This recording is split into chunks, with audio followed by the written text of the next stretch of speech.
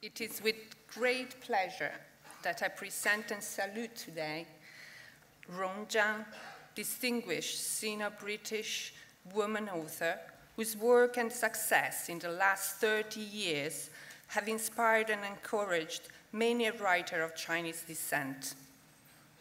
Born in Sichuan province in 1952, Jung Chang lived her young adult life during the Cultural Revolution, first as Red Guard, then as a worker in a rural area, a barefoot doctor, a steel worker, and an electrician. With the death of Mao Zedong in 1976, Jung Chang graduated from university and won a scholarship that brought her to the UK in 1978. In the UK, Jung Chang continued her studies, obtaining a PhD in linguistics from the University of York in 1982.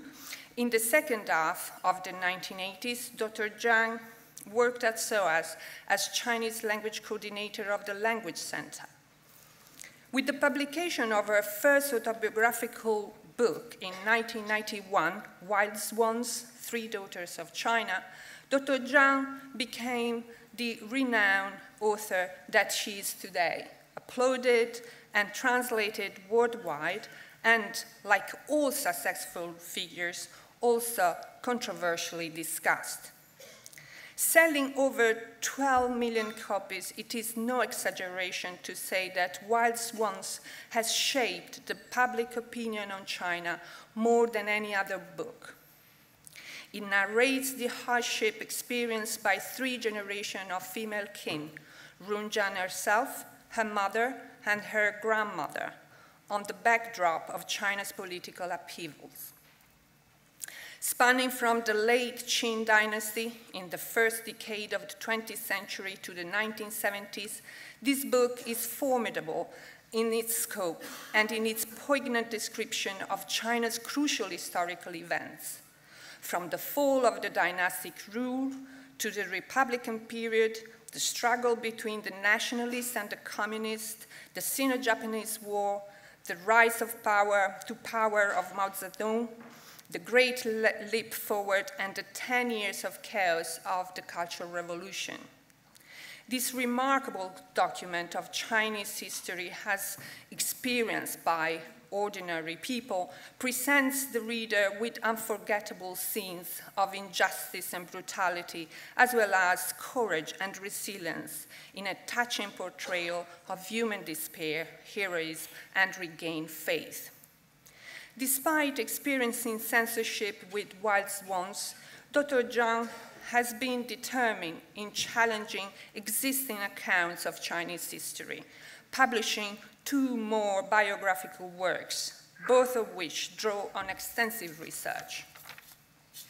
In 2005, together with Jon Halliday, Jung Chang published Mao, The Unknown Story, a book she wrote after spending 12 years researching in various countries' archives, painstakingly uncovering and examining records and interviewing hundreds of eyewitnesses, including Mao's subordinates, friends and acquaintances, and international statesmen.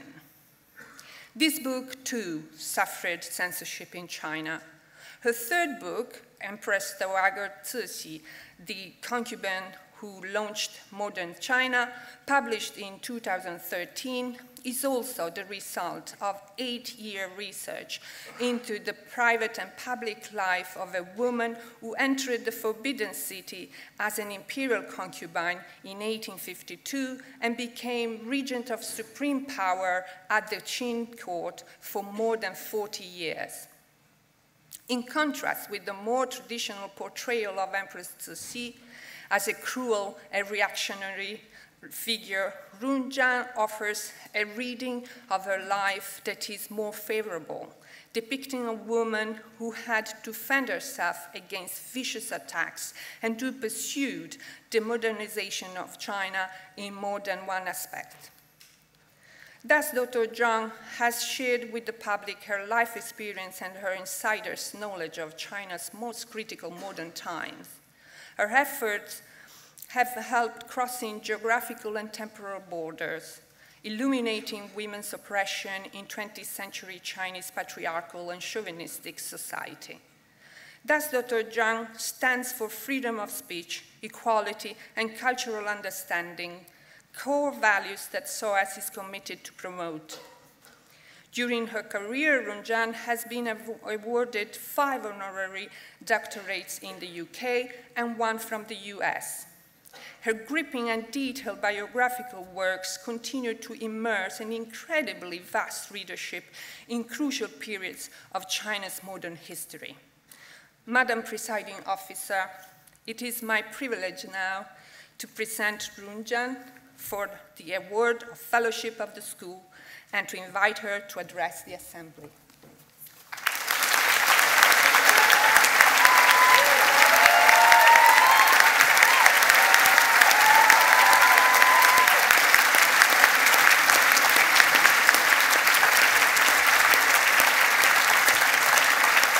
Thank you very much. Thank you. Thank you all. Thank you very much. I feel tremendously privileged to be awarded an honorary fellowship from SOAS, University of London. I have a special affection for SOAS because it was here, it was while I was working here that I wrote Wild Swans, 3 Daughters of China, the book that was largely responsible for me being here today.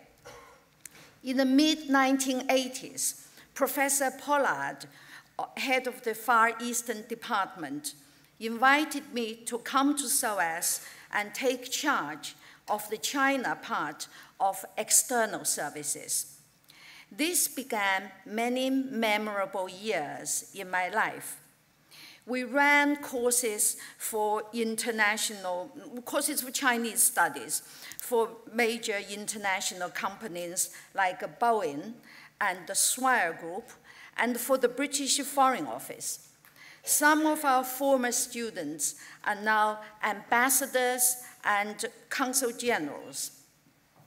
Once when I was back in Beijing researching my book after Wild Swans, the biography of Mao, the British ambassador, Sir Robin McLaren, gave a reception for me and invited my former students. There were quite a lot of them, and we had a very happy reunion. In 1988, my mother came from China to visit me. For the first time in our lives, she told me the stories of her life and that of my grandmother. Once my mother started, she couldn't stop.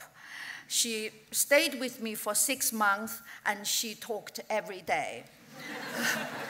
When I was out working at SOAS, she talked into a tape recorder. So by the time she left London, she had left me 60 hours of tape recording.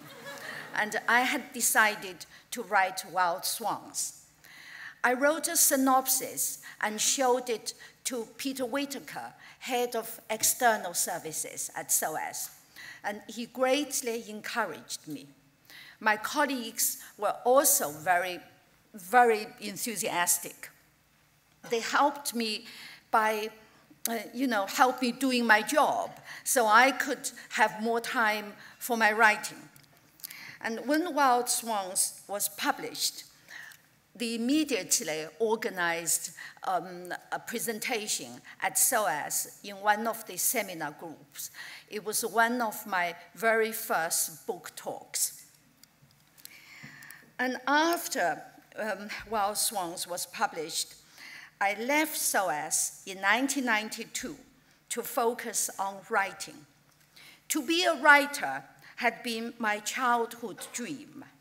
But I had not been able to write because when I was growing up under Mao, writing was the most dangerous profession.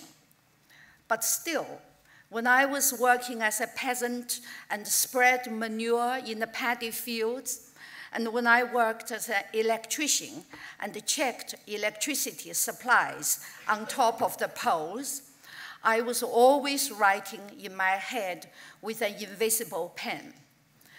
At last, at SOAS, my dreams were fulfilled, and I became a writer. And I shall be forever indebted to this great institution. Thank you very much.